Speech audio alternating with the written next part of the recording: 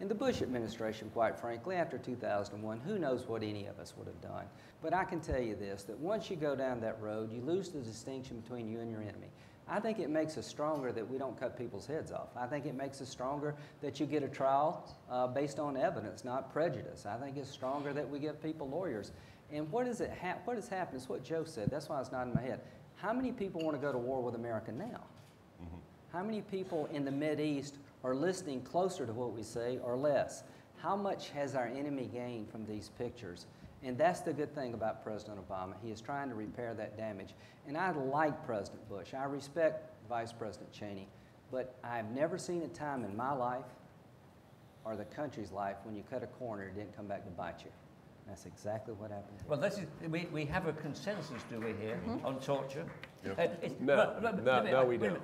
Do we want to air this, this entire episode to the world, friends and foes alike? I think oh, sure, great.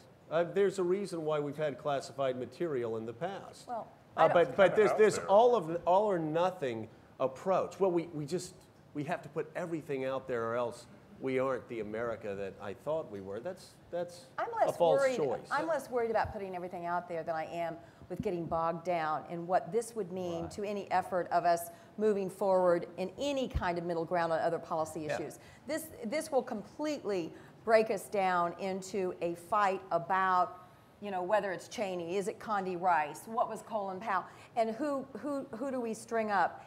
And that's what I want to avoid. I think the way we will proceed is with an investigation. I'm not 100% certain that we will, but with a blue ribbon panel. My question is what happens when we get to the end of the investigation, because torture is illegal. It's against the law. And I believe we will get to a point where we know that laws were broken, and then a decision will have to be made.